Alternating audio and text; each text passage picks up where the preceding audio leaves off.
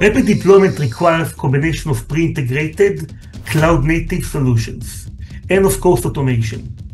Nokia offers pre-validated modular solutions that simplify integration and reduce deployment time. Our cloud-native architectures allow for flexible scaling and deployment across multiple cloud environments. Automation tools streamline the entire process, from planning and provisioning to ongoing management and optimization. This approach minimizes manual intervention and accelerates time to market.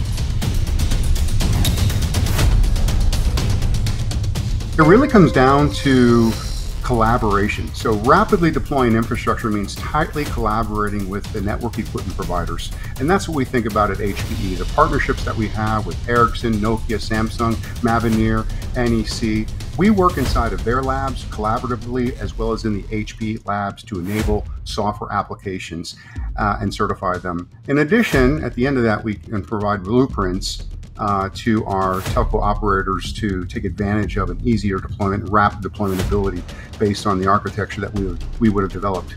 Another enabler for this is virtualization and really containerization or cloud native, moving to a cloud native architecture using containers. And I think that's really a push that's enabling the industry to move quicker. And then finally, open standards. And I think about that with Open RAN, where we're now moving into the cell sites with an x86 or industry standard server from HPE that can run RAN workloads that used to be in an appliance. So those are the things we're working on in a collaborative way with our partners to be able to rapidly deploy edge to core workloads.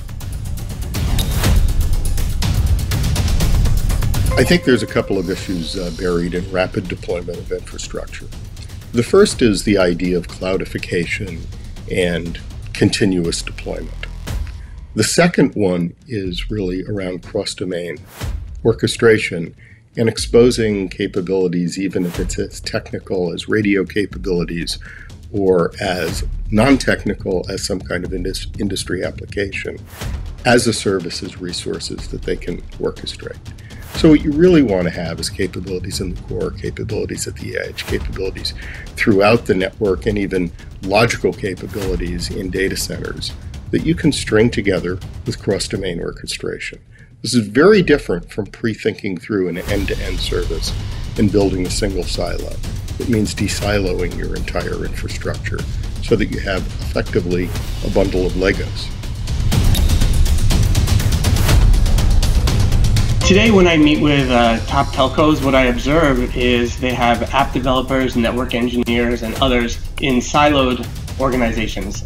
If you want to move quickly to deploy these cloud-based networks, the important thing is that telcos and their partners move into one single entity that includes the application developers, the network engineers, and even purchasing. Purchasing should be looking at performance per watt per dollar and TCO.